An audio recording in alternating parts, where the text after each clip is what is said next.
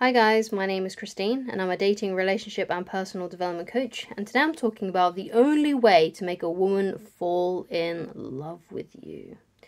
Okay, so before I get into this one way that a woman can fall in love with you, and it's pretty much the only way a woman can fall in love with you, I need to talk to you about attraction first, because if a woman isn't attracted to you and doesn't feel that way about you from the get-go, then no amount of you doing anything, right, even if you did all the right things, is going to make her fall in love with you, okay? Because some women, it's like with you, for example, right? There are some women that you're really, really attracted to, and there's other women that you just sort of see as your sister and you wouldn't really give them the time of day, right? We all have this sort of like navigation system inside of us as to who we are attracted to, and who you're attracted to. Your best mate may look at this woman and be like, oh, why do you like her? Because basically our attraction is very unique to us, and who we're attracted to is very unique to us, okay? And it's the same with women, right? So if a woman just doesn't feel that way about you, you shouldn't take it personally, because maybe her best friend would think that you're the bee's knees and you're the hottest thing since, hotcakes, basically. I don't know, right? So don't take it personally if a woman isn't attracted to you, because most of the time it's just preference. It's just a personal preference. She just doesn't feel that way about you, right? And it's okay, because you've also had experiences like that too, where you've, seen a woman that you would never give the time of day to, and other women who you would give the time of day to. So, and there may be nothing wrong with the other women. They may just not be your type, and that's fine, right? So you got to allow that. You got to allow the rejections to happen and not get butthurt and upset and resentful and angry about it, right? Because it's just the reality. Like, a lot of women you come into contact with who you really like are just not going to like you. And just like there's a lot of women that you're going to come into contact with that you're not going to like, right? And there may be some of those women that like you, and it's always kind of annoying when someone you really don't like and see as like a sister, or you're just really not attracted to, starts to fancy you. It's, and it's really annoying when that kind of thing happens. But that's how women feel too. If you start crushing on a woman that really likes, that you really like but doesn't like you, right, and you won't leave her alone, she's going to get annoyed, she's going to get frustrated, and you're only going to make the situation worse, right? So it's always better to focus then on those women that are enthusiastic about you, that are interested in you. And these are the ways that you can make these women, right, fall in love with you and want to be your boyfriend, because sometimes they want to be a boyfriend and girlfriend with you, right? So sometimes you can meet a woman who actually initially, to begin with, really, really likes you, and then sometimes if you've got, let's say your dating skills aren't really up to par, your communication skills aren't really up to par, you become desperate and needy, you can put off a woman who really, really likes you, right? So you don't want to do that, because that can make you feel really, really bad inside, right? Because I remember occasions like that where I would really like a woman, she would really like me too, and then my needy and insecure behavior would push her away, right? And all I had to do was just play a little bit more cool, right? So that goes into then the only way to make a woman fall in love with you, right? So what you do in this situation is, when you start dating a woman, you just give her a lot of space, okay? You're not, and what I mean by that is that you're not constantly contacting her, blowing up her phone, messaging her all the time, phoning her up, right? Let her be, let her do chasing. Let her do some of the chasing. In fact, let her do most of the chasing, right? How you should do it is this, right? And this is something I learned from Corey Wayne, is that when you, who's another dating coach on YouTube, you may have come across him. I highly recommend that you go and check out Coach Corey Wayne. Right, so what Corey Wayne says is that initially you should be asking a woman out once a week that you like. So let's say you're on a dating app and you match with a woman, right? You start having a little chit chat, right? Limited chit chat, right? So let's say you've sent like 3 or 4 messages back and forth to each other, so you know that she's interested, right? And then you say something like, hey, it'd be really great to meet up with you. I'd really love to get to know you better in person. When are you available, right? And then she's like, okay, yeah, I'm available this Saturday. You're like, great. How about we meet at this time, at this place, at this time, right? And she's like, yeah, that's great. So you meet up on that date. Let's say it goes quite well. You get to know each other.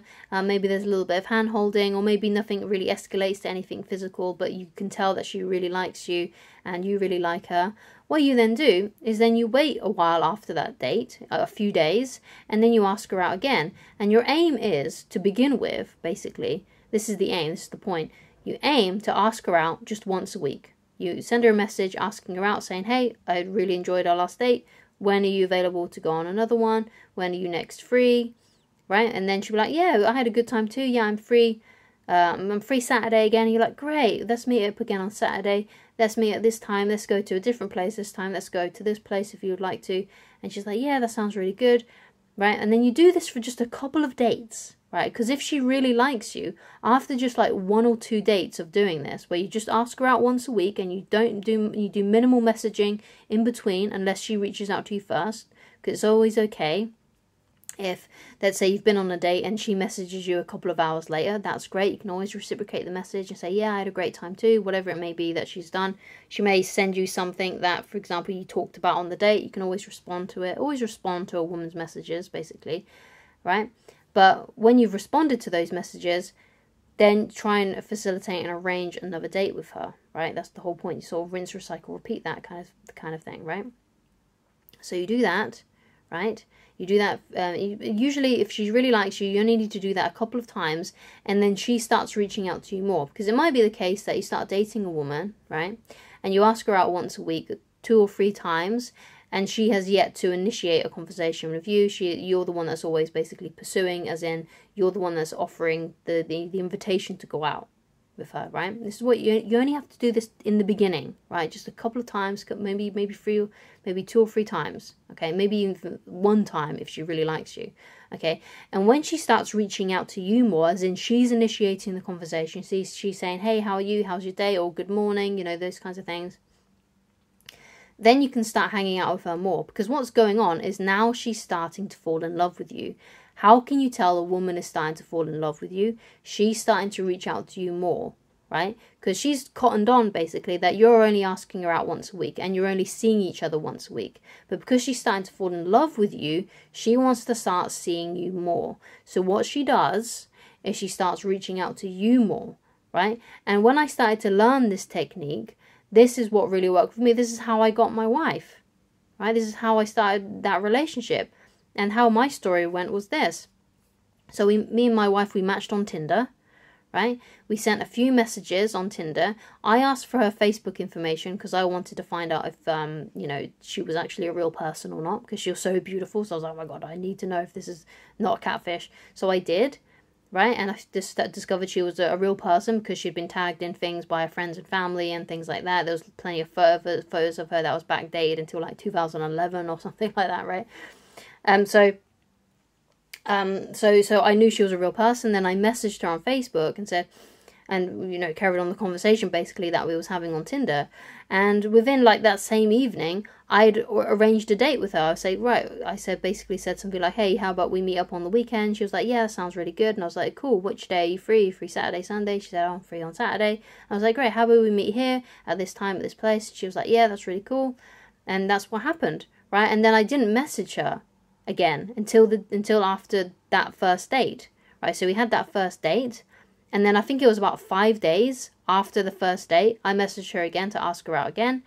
She agreed. We met up again for another date. And then after that, she started to reach out to me more, and we started to hang out more. We started to spend the weekends together. And then it got to a point where we'd spend the weekends together and we'd see each other a day in the week as well, right? Because she was now reaching out to me more. So therefore, I was facilitating more opportunities for us to hang out and to have a date. So we was like hanging out all the time, and then after about 6 months of doing that, of seeing each other on the weekend, spending the whole weekend together, basically having those sleepovers, and then on a day on an evening in the weekend as well, during the week, sorry. And then after about 6 months, we started living together, right? And this is how things unfold if you give your woman that space to, just asking them out initially just once a week, go out on a date with her, and then she starts reaching out to you more, and then you can start hanging out with her more because she's reaching out to you more. So you can keep on saying, hey, when are you free to hang out? She'll be like, oh yeah, I'm actually free tonight. You're like, great, let's hang out there. So that's how you do it. That's how you get a woman to fall in love. You get them to fall in love with you by giving them lots of space to feel how they feel about you. Right, giving them lots of space to discover how they feel about you, rather than you always messaging them because you're worried about where you stand with them. Now, when I first met my wife, I was extremely attracted to her. I really, really wanted her. It was so hard for me to hold back, to not message her every day, right? Because I knew that I wanted to give her time for her feelings to develop inside of her, rather than me trying to force things by messaging her a lot, by becoming too familiar, okay? So that's how you can make a woman fall in love with you, especially initially, right? You just give her that time and you give her that space. So thank you so much for watching. If you'd like to get in touch with me personally and you'd like coaching with me, then please go to www.christineloveridge.com, and I shall talk to you again very soon. Goodbye.